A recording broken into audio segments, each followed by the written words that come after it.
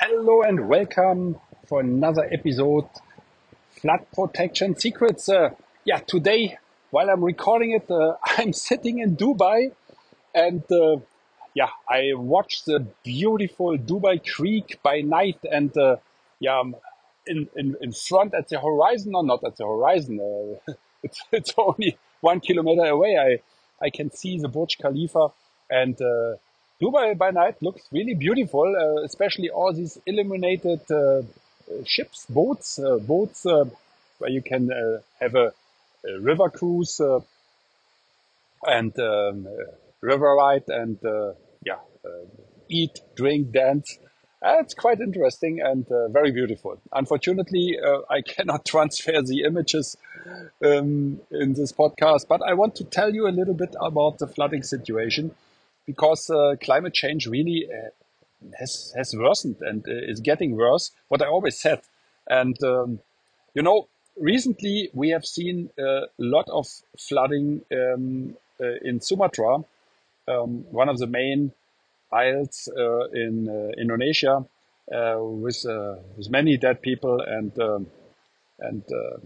it's always very critical because most of the time it hits the poor people who cannot simply run away, who cannot improve the quality of their houses, but very often also the rich are affected and their cars are floating away and are damaged and cannot be used anymore. And then another example is that was, I think, from last week in Kenya.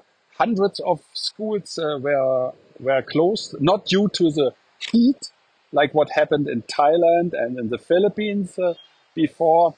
Now, no, because of flooding. And 2,000 schools cannot operate and cannot be opened again because they were flooded. And that is the biggest problem very often, that it takes too long to renovate and to that the children can the pupils can go back to school. So I always say, look, protect the critical infrastructure, and the critical infrastructure for a country is definitely also or are the schools and universities. And don't spend your hard-earned budget, your hard-earned money. At the end, the money is coming from the taxpayers, so from all of us, for renovation and replacement purchases. That doesn't make any sense. Isn't it better to improve the schools, the inventory, and invest in better inventory, better schools, better equipment, better teachers, than to invest it in the same what was at school in the school before and what was destroyed, and then you wait for the next flood and it will be destroyed again. So you can never improve your education system. That is really sad to see. And in April they said in Germany that was the 11th month with record temperatures um, since I know worldwide. Sorry, it was not only in Germany, and they count since 1850, and so the temperature has been up by 1.58 degrees Celsius, and the global average temperature was at 15 degrees.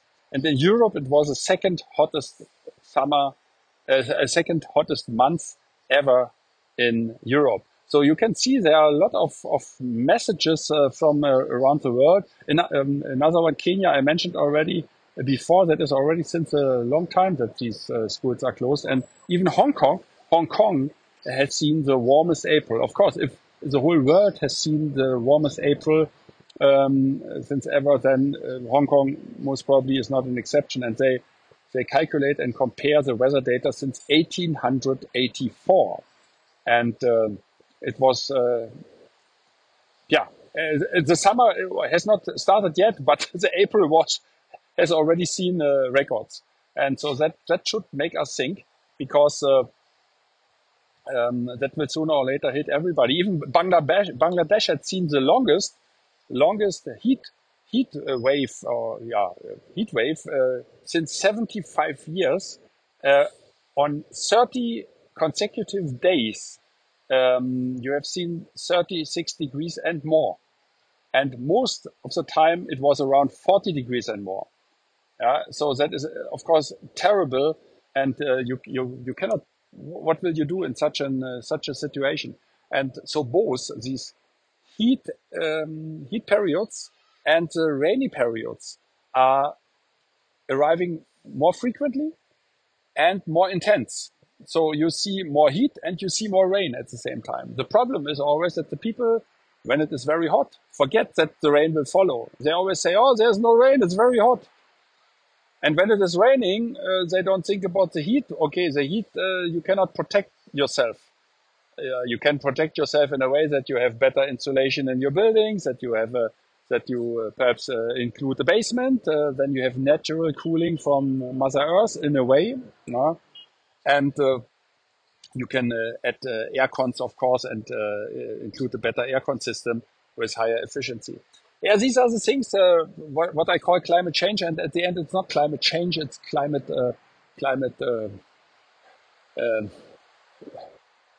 changing already.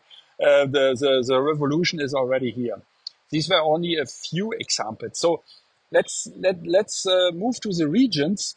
And as you know, I talk and I report about Asia. So in Southeast Asia, that was the same. I mentioned Thailand and the Philippines already. Currently, it's very, very hot in the Philippines, around 40 degrees and more, and people are really suffering. And they suffer the more if at the same time you don't have electricity and you don't have water. What happens several times.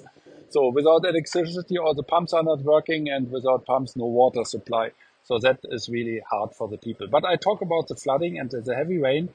So all these countries in Southeast Asia, so whether it is the Philippines, Malaysia, Singapore, Vietnam, Indonesia, Thailand, and of course Cambodia and Myanmar, what else belongs, Laos and Bahrain. No, not Bahrain. Bahrain is in the Middle East.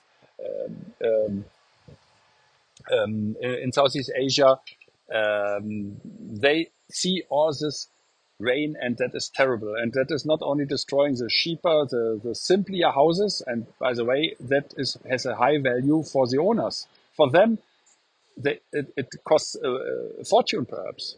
If they lose the only car, they cannot simply go to the next car shop and buy a new one. For the rich people, that's not really, they don't really feel it. They go to the next car shop, they buy a new Mercedes or whatever it is. But however, perhaps you love your Mercedes you have, and then you want to protect it. And why to spend money for a new Mercedes if you can protect it for less money compared to the value of the car? And this water protection, these flood barriers, will serve you, I always say, for the next 100 years with a good maintenance plan. So that is an alternative. Yeah. And if you hear, by the way, some background noise, that is because I'm sitting outdoor and watch the Dubai Creek, and there is there's only a little traffic here below me, and sometimes it's a little bit more noisier. So please excuse that. This time I'm not recording in the studio. Yeah, in East Asia, it's a similar situation in Taiwan and South Korea and China, Hong Kong, of course, and South Korea I mentioned already. Japan, of course, they see terrible flooding situations and terrible heavy rain due to the typhoons, how it is called in this region in East Asia. South Asia with India, Pakistan, and Bangladesh and Sri Lanka. It's the same thing, and the Maldives. It's the same thing. Terrible impact, and the flooding scenario is the same. It's the same building, and it doesn't play any role whether this building is located in Southeast Asia, in East Asia, in America, in North America, in Europe. It's always the same. Water will get into the garage and flood the Mercedes that is inside, and then Mercedes is very happy because they can sell a brand new car if the people stay with the brand. And and then the Middle East, that geographically belongs to South to Asia as well, and especially the Gulf region where I currently am. So I recorded here in Dubai, sitting at my second floor at this platform and watching the beautiful Burj Khalifa and the skyline and the illuminated Dubai Creek. I really can recommend to come to old Dubai and not to stay in the commercial and financial district. It's more beautiful. Um, yeah, and even here they have seen a lot of rain. Just recently, Dubai was flooded, and that was the most heaviest rainfall they have seen in the past. And yeah, Qatar can tell similar stories, and Saudi Arabia and Oman, of course. They call it cyclones here at this area. Hurricanes at the US. And so cyclones, hurricanes, typhoons, it's all the same. In Germany, we say it's bad weather. We don't have a name for that. But very soon we should also need to create a name because right now they expect terrible rainfall during the next days in Germany. And so we have seen this heavy rainfall already 2 weeks ago, 1.5 weeks, 2 weeks ago, and it's not stopping. So you see, it doesn't play any role whether it is a country in Europe, whether it is a country in South America, North America, Africa, Australia, or Asia, or in the Middle East, where I am right now. So, yeah, what to do? At the end, for all it is the same. You need the plan first. We always get increase from purchasing procurement departments, and then they always say, "Oh, give me the best price, give me the best price until tomorrow." And then you ask two questions and nobody's able to answer because they don't know the question and they don't know the answers either. And so it's really better to establish a plan first because flood protection is not only putting barriers somewhere. Flood protection is think about the right technology first. Think about how you can still run your business or operate in a way, whether it is a school, a hospital, an airport, or subway, or at your house. Is it possible to install the barriers when you are not around, or is it easy enough that perhaps your grandmother can do that? So all these things must be considered. Where to store the barriers, for instance, if it is an demountable flood barrier. People always forget that. Then I ask for it and say, "Oh, it's not important, we don't need." I said, "What do you don't need?" Of course you need a storage system for that. And that must be, shall it be centralized? Shall it be locally stored at the entrances? It depends also on the height. If you have a height of 2.40 meters, what we currently have in one project, then you need eight flood barriers already with a height of 300 millimeters each. That means 8 pieces of barrier, and perhaps each is 2 meter long, 180 or something. It depends. So then you have 8 of these pieces, and perhaps with a length of 10 meters, you have already 40 of these barriers, 40 to 50.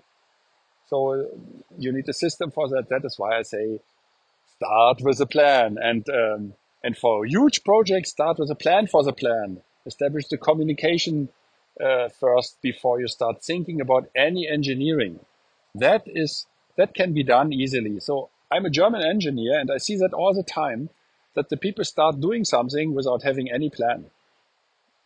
I ask you one question: would you start spending money for a high-rise building, 40 floors, and you just start to build it, to sign a contract about 100 million euro or dollars without having any plan, any geological study, any plan from your architect, any budget price for all the material? Of course not. You would never do that. And why you think you should do that and you can do that for a flood protection challenge? That is also not possible. So plan first, and then you can choose at the end of the day when you have done your engineering assessment and then you have selected amongst the top 14 flood protection barriers. I consider them the best in the world. And we distinguish between four groups. Did I mention that already? I think I mentioned that several times. So group number one are the portable flood barriers. Portable is everything what is demountable, what can be mobile, like the Inero mobile flood barriers. And the RS demountable flood barriers, the RS windows cover, for instance, to protect the windows. And group number two are all flood doors and floodgates. So everything what can be used as a swinging system. And system or pivoting as well. And system number three are automatic flood barriers. Everything that is dropping down, raising up, flipping up, or sliding, for instance. So and even for this one, you have different modes of operation. So that must be considered as well. And last but not least, group number four are permanent glass flood barriers, glass flood barriers. So why glass? Like an aquarium, you remember that perhaps? That is what hotels need to protect the hotel with a breakfast room at the hotel site. And of course, you don't want to block the beautiful view of the guests taking the breakfast to the sea or to the mountain or to the landscape. So if not, they would feel like in jail. They would never come back again. And they have to pay for their night in jail. Oh my goodness, they will not do that. Okay, these are the four groups, and that's what unites all these people. I mentioned the climate change impact, and that has a strong impact on all countries, all regions worldwide. I explained a little bit the situation in Asia, starting in East Asia and then going westwards to the Middle East. Where I am right now, I record this podcast in Dubai, and that's why it is a little bit noisy outside. I hope you can tolerate that today. I'm not in my studio, and I'm here outside, and I enjoy the view of the Dubai Creek. I really can recommend that. That is very beautiful to see, and I can also see the Burj Khalifa with the blinking lights. And then at the end, if you want to protect your inventory and to save, to protect your family, your employees, the citizens using the public installations like airport, a hospital, or train stations, for instance. Then plan first. You need a plan for the plan. Then you start with the engineering assessment, then followed by the detailed engineering. And then finally you can give everything to your procurement, because now and only now you really know how much money you need to spend. There's no way to do that earlier. Unless you have a very small, tiny project, then there are exceptions possible. But you need definitely a plan. That is what a German engineer says. We always have a plan. All German engineers have plans. And perhaps you decide on your own why German cars are high-end and normally, I will not say preferred. There are also other good cars in the world, but people normally appreciate the quality of the German cars. And there's a reason also for other products coming from Germany, also from Switzerland and Austria, of course. There are so beautiful products in Switzerland and in Austria.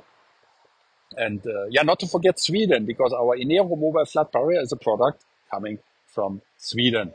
So that's it for today. That was another episode live from Dubai, flood protection secrets. And if you like this episode, then please subscribe to this channel if you haven't done yet, and tell it to your friends, to your employees, to your family members, and stay tuned and stay safe and flood free.